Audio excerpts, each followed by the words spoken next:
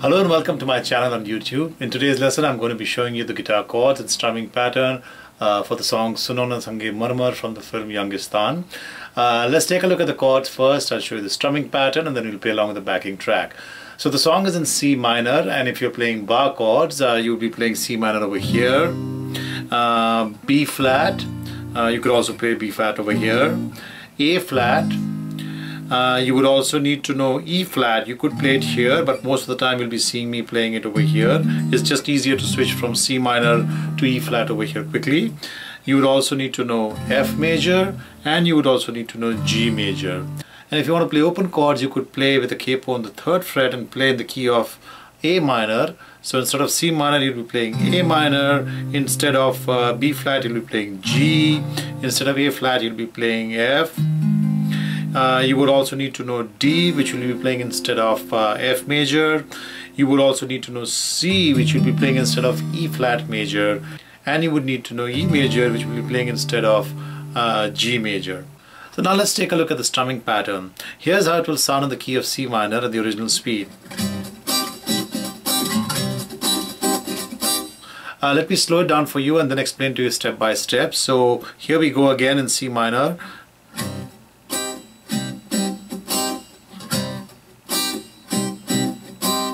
I'll call it the strokes. Down, down, up, up, up, down. I'm actually muting the strings here. Let me try and show you how it will sound without muting. Down, down, up, up, up, down. And if you could play the first down on the bass strings, those are the strings closer to the 6th string, it'll sound a lot more better. This is actually a 16-beat pattern. I'm showing it to you in a very simple way over here, but if you want to know the pattern in a lot more detail, or if you're having trouble getting your timing right, take a look at some of my other lessons, for instance the song Challa. So once again, down, down, up, up, up, down. So without muting, it'll sound like this. And if you were to mute each of those strokes, it will sound like this.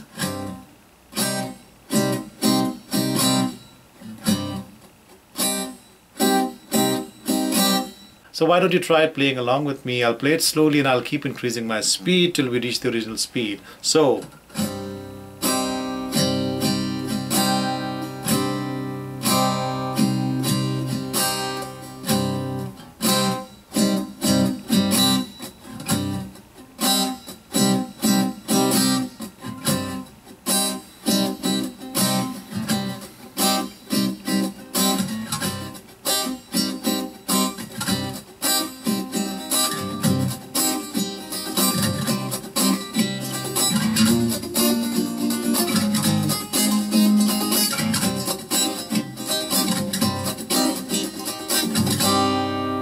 So now we know the chords and the strumming pattern. Let's try and play along with the track.